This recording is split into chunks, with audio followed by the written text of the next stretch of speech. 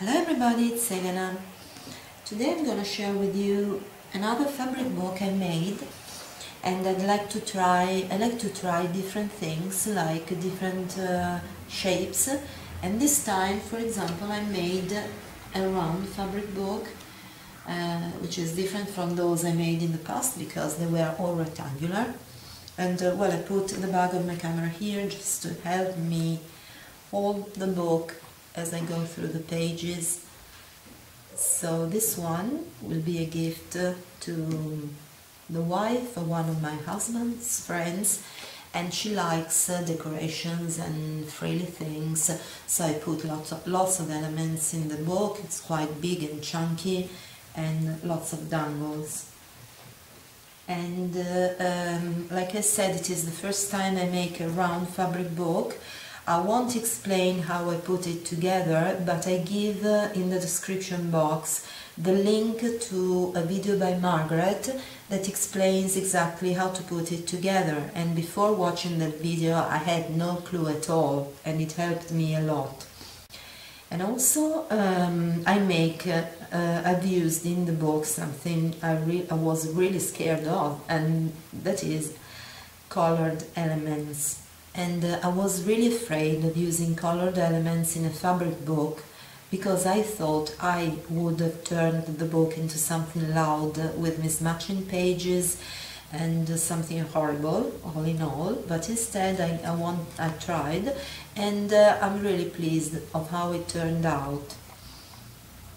So this is the first page. It has an image from Pinterest as well as all the other images I've used for this book.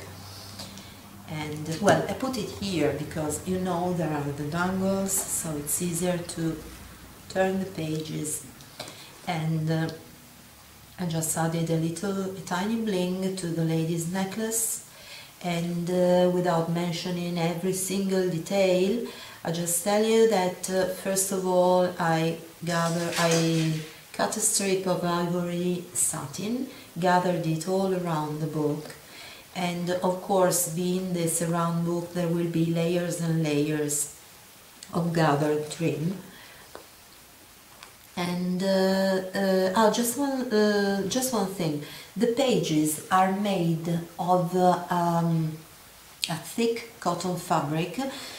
In Italy it's called piqué, from the French, and I don't know if it has the same name in English. It is, like I said, a thick cotton fabric with a pattern which is sort of honeycomb pattern, and it is great to work with. And here, like I said, I just formed the frame, using many pieces of trims, and put pearls and crystals and strings of beads here and there. And I made 3 flowers. This one is made from a fabric which is similar to cheesecloth, and those 2 are made with organza. And the strings of beads, yes, I've already said that. And then I just added here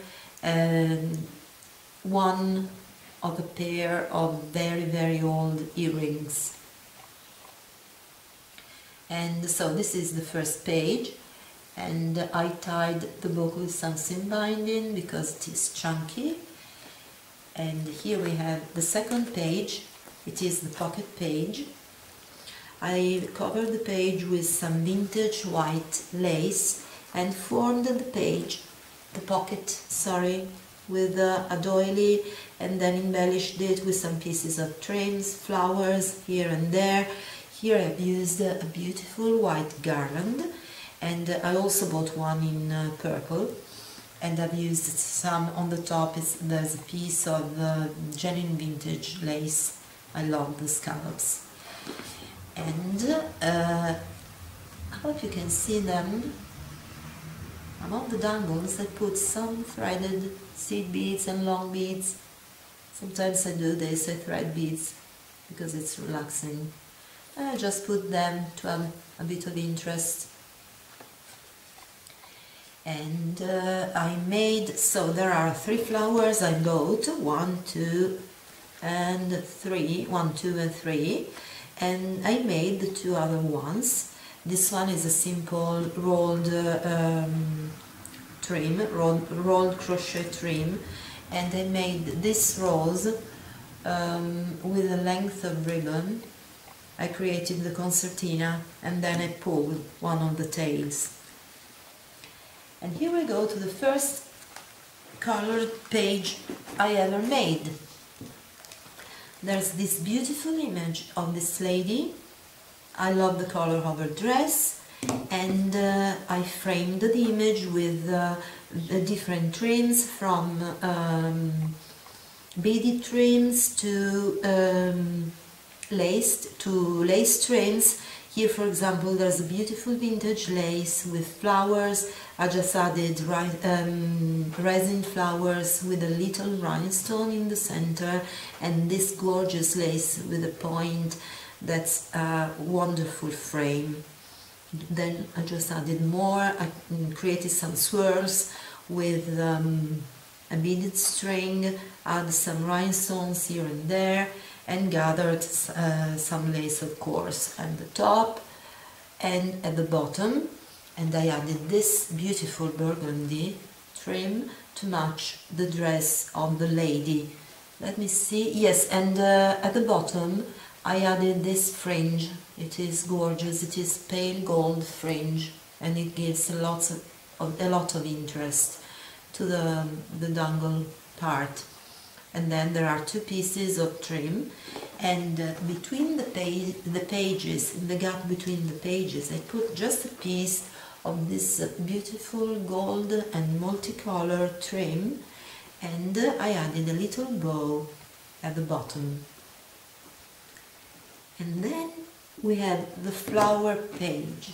So the flower page is a big flower with another flower in the center. I decided to make the page itself as a flower, and I layered many and many doilies and trims and gathered them of course all around the page. And you can see, well, this is the one that was behind. I've used a doily, the outside part of a doily, because I've already cut it for something different. This is one I made, and then many layers of different trims. As you can see, this one is vintage, a pink one, crochet one, just to create a dimensional flower. The page is a flower itself. And then I made this flower for the center. It has some genuine vintage trim here, and it's just a normal flower with some dangles here. I've used some frame cloth and satin and a string of beads, a tassel. Well, yes, I created sort of a tassel. And here we have another colored page. I love the image of this lady. She's holding a cat, and I think that the lady I will give the book to will love it too, because she loves cat a lot, as much as I do. And so there's this image, and I just added a little ribbon rose here. I made the same way as I did the other one, and I added these 3 gorgeous flowers. They come in a strip, and I cut them apart and placed them this way. Then some more garland, some flat back pearl, and the pieces of trims. Well, mostly, apart from the flower page, I cut some trims into pieces and put them to build a round shape, if you see what I mean. And there's some gathered trim here, some pink pearls, and I outlined these flowers with tiny flat back pearls all around the edge.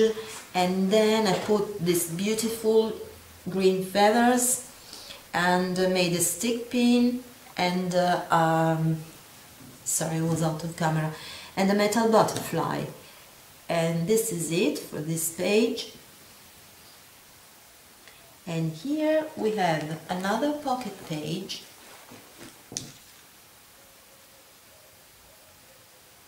Okay, another pocket page, and I create this pocket page. I put some lace underneath as well, and I created this pocket page by layering pieces of trims that had this shape, very important and elegant trims. I cut 3 of them here, 2 of them above, and I doubled this part because I didn't want it to flop over. I added 2 flowers and some spray, and again 3 of these gorgeous flowers. Then at the bottom I've used this beautiful trim, just a piece, three elements, and I put a rhinestone in the center, and I've used the butterfly applique, some more gathered trim on top, and this is part of this trim too, because in the middle, no, sorry, it's not part of this trim. This belongs to the strip where there are these roses. There's one rose and a sort of a bunch of leaves. So I cut the leaves, I gathered them a bit and put them here, and another butterfly, and a little crochet piece, and some pieces here and there of gathered trim. This one, for example, is genuine vintage. And then we have the most daring page. I thought I would make a mess with this one, but instead I like it a lot. So I've used this image of a lady sewing, and I decided to add something brown and gold.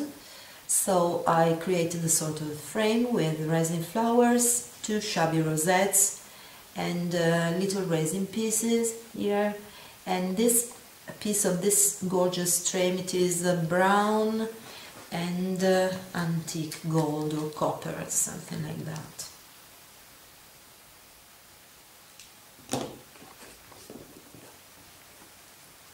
And then again I cut this beautiful trim into pieces, and I'll do here, one there, and then I put more gathered lace trims here and there, all different, and I created a dangle, cutting pieces of this string of flowers. I cut different pieces, I put them at different lengths just to go around the shape of the page, and I put just a little flat back pearl in the center of each flower on this side and the other.